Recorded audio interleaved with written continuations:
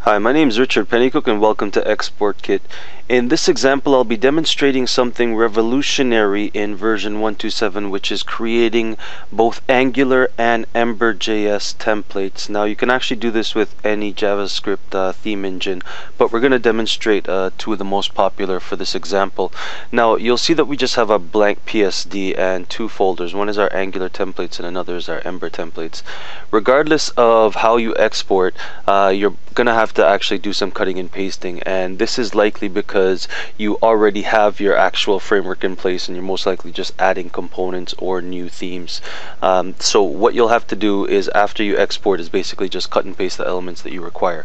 So we're gonna compile basically two different templates using our new class tags with version 1.2.7. So we're gonna start with Ember. Now, there are a few assumptions that we have, and the first is that we have to assume that we have basic controllers that are set up. So you'll see in our demonstration here we have an Angular controller. This is just a basic person controller, and we have in our scope our first name and our last name. Now, in our app controller for our Ember, we actually have another first name and last name defined as well. This is basically the scope of Ember itself. So if we go back to our PSD, what we're going to do is create templates for each. Now, in Ember, what you tend to have to do is use your handlebars.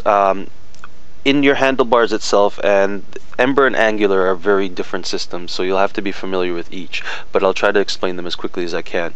With Ember, what you'll have to do is actually basically transfer the content that you render in your document to your script tags. This is because the handlebars, they are often used within the script tags of your head element, and this is within your HTML page.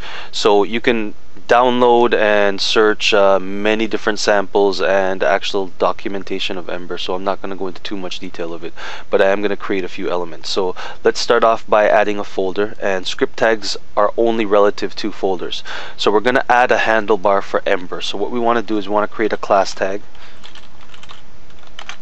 Now we're going to add script to this, and we're going to give it some arguments. So the type, and it's going to equal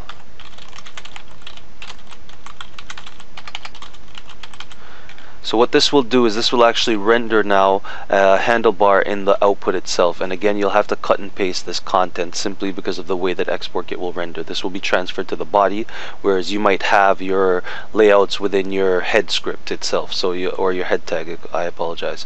So what we're going to do now is, now that we have our actual script tag, we're going to now render the content of this.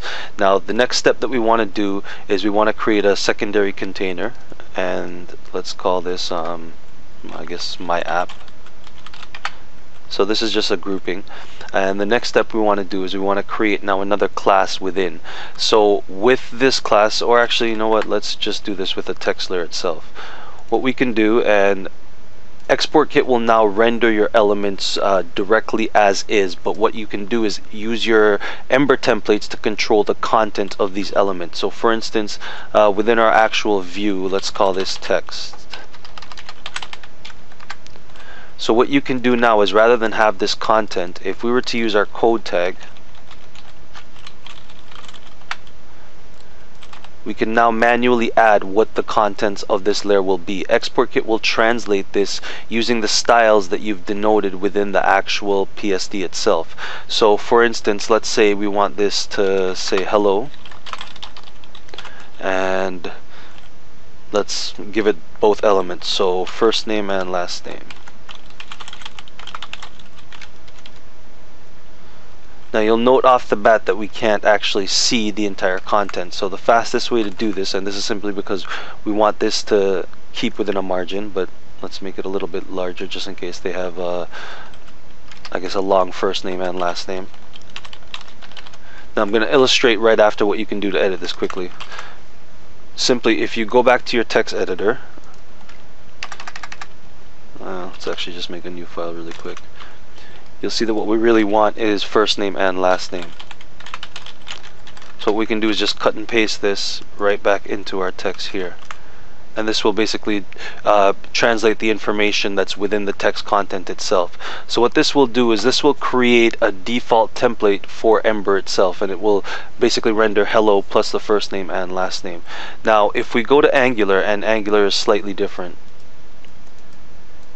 For Angular, and to explain it basically a little bit quickly as well, but simply because there's a lot of information made available online, what you can do now with Angular is a lot of the content is actually rendered within the body. So Angular will be less cutting and pasting to transfer your actual template files. But we're going to create a dynamic controller for Angular itself. So what we want to do is add another folder. And let's give this a class tag as well.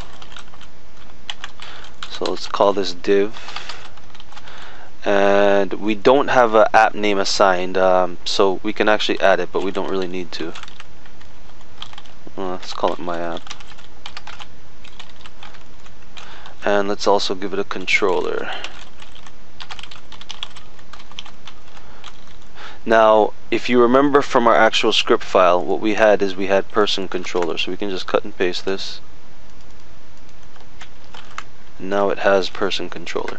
Now you do have to note that class tag, oftentimes you will have a very long name and you are restricted to the length of your layer name in your PSD, but Export Kit will translate it as is. So what we're going to do is we're going to add another container again inside, and this is just another grouping.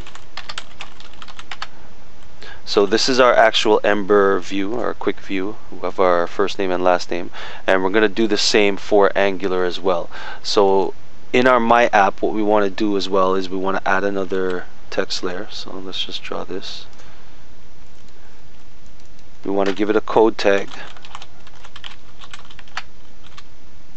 And if you can't see your layer and you want to edit the contents, you can simply just click the icon and Photoshop will actually select the text.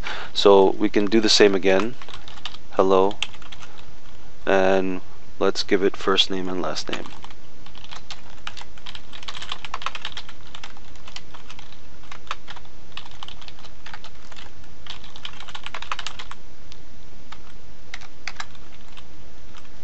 Now once we save this and we export this,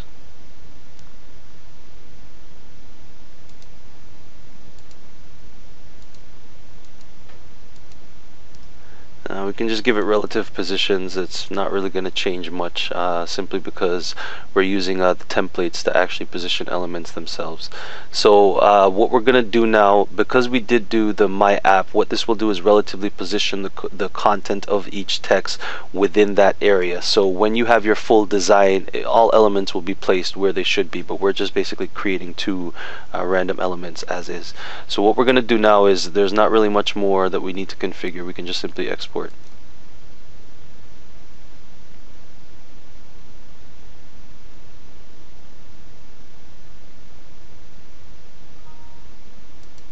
Once the export is complete, what we want to do is take a look at the code files. So if we go into our export folder, and you'll see that we have our Angular file. This is a previous export that we did. If we just take a look at the actual files themselves, what you'll see now is we have our Ember template, and this is the div that we created along with our Angular template. Now I did mention that you will have to do some cutting and pasting simply because of the way each system is configured on its own. So if we look at the actual setup of our Ember template, you'll see that it did create the handlebar along with the required content for the div. Now this can be segmented any way that you feel, and this is based on your actual preference and your design in your PSD. But what Export Kit will do is it will maintain the CSS for each layer, and you can actually add custom classes as well to give even more control, but also add your individual template content per system. So for instance, in Ember we have our handlebar and we have our actual first name and last name. Now this is based again on our controllers that we have set up. And if we take a look at our Angular template, you'll see that it created the appropriate div with the controller that we set up, along with the content that we require now to create our actual template for Angular. So you'll see that it just uses basically the scope of the information that we added, which was the first name and last name. So you can see now with Export Kit, you can create dynamic templates for either system, be it Angular or Ember, from Photoshop using your own PSD design, and then have your developers basically now input the information that they require.